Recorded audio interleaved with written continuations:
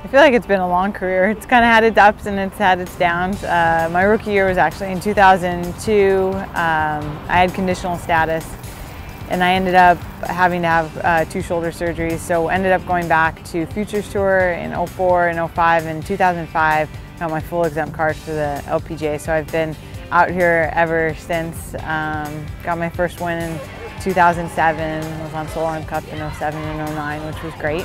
To be on both of those winning teams. Luckily, we got pregnant, so we had our first little girl end of 2011. We felt like we could handle being out here playing and having a child. And my mom is out here with us, so she's able to help us out with her, which makes things a lot easier for us to be able to come out and do our job.